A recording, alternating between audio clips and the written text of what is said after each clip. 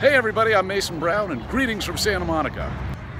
Today I'm here at the world famous camera Obscura and I'm about to find out what makes this obscure camera so well known. Camera Obscura is Latin for darkened room, and it turns out if there's a small hole in a dark room, light from the outside can project an image onto a surface on the inside of the dark room. How does it work?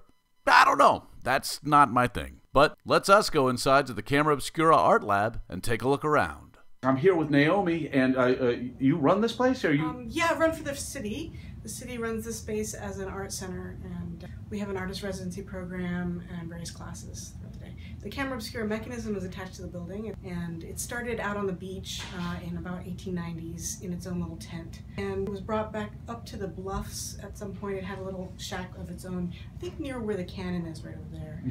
And then it was incorporated into this building when it was started in 1955, finished in 58, so it's been here since then. That's awesome. And do people love it, or do people like? I love it. We get actually thousands of people visiting a year.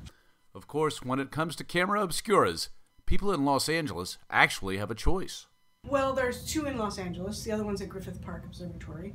It has like a motor that runs the platter, so you don't have any control. Here you can actually move the platter. You get the steering wheel. Yeah, you get the steering wheel. So this one's way better. This one's way better. Awesome. Thank you very much. Sure.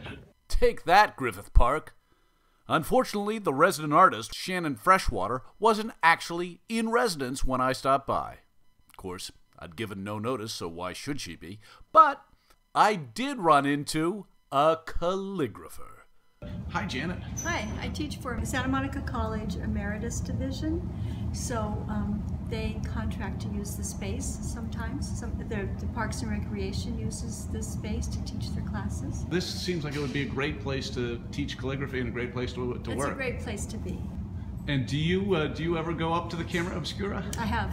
I know that artists used to use it because they didn't have cameras and they didn't have projectors and different things, so the image would be projected down onto their paper and then they could sketch. Gotcha, so they were cheating.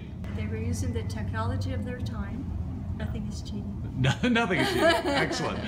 With that lax moral code in mind, let's head up these spooky stairs and go into the Camera Obscura. I'm here in the Camera Obscura, and it's very cool. No one else is up here. You can hear by the echo, it's a little room. There's a steering wheel. Turn the steering wheel, you get different views of the street, and it is surprisingly cool. I can see why people in an earlier time were amazed by this technology. And look, there's the beach.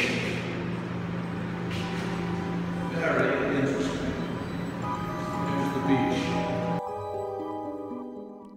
The Camera Obscura is located at 1450 Ocean Avenue in Santa Monica. Its hours are 9 to 3 Monday through Friday, 11 to 4 on Saturday, and don't go on Sunday because it's closed. From Santa Monica, I'm Mason Brown. Wish you were here.